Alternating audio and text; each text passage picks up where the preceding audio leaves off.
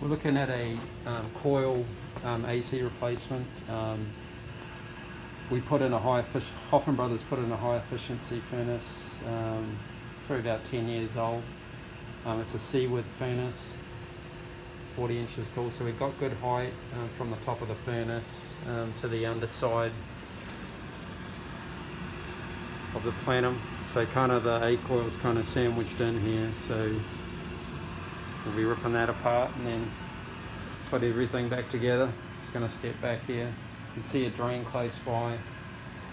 As far as the line set goes, it's actually running through, you can see it disappearing through the ceiling. It is ceiling tiles, which I guess could be lifted, but we're going to just flush it, it's sized right, and then pressure test it, recharge it with the 410A refrigerant.